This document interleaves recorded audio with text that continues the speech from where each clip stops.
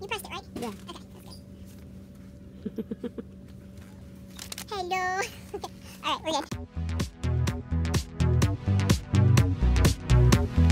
Okay, let me quickly go over some of these dresses. This particular dress ties in the middle, set in the 1950s type of style, very flowy, very feminine. This dress I found at Charm & Charlie's. It's supposed to be off the shoulder, but I really didn't want to show off my shoulders because I want to remain modest. So I put them up above the shoulders, and it has a little bit of a winged flap at the top. Very cool, very light and refreshing. This dress I found at a Goodwill store, actually, a GW boutique, 1950s, belted it in the middle, flares out at the sleeves just a bit, and then flares out at the bottom just a little bit. It's a little big on me, but I needed to belt it to make it work. This dress I found at the beach. It's full lace with a cami underneath, sort of a slip. The sleeves are very flared, and I just love it.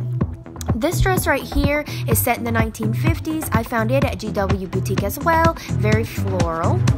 Now you can tell I like to belt a lot of my pieces because they kind of lay on me a little straight, but this one right here is very professional-like, very long and buttons from top to bottom.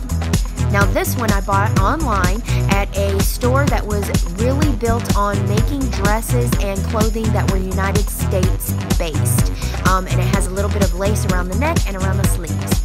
This particular dress was very long, I had to have it hemmed, but it's very puffy at the top, very comfortable, feels like a gown, but a young African college student was selling these and I bought one from her.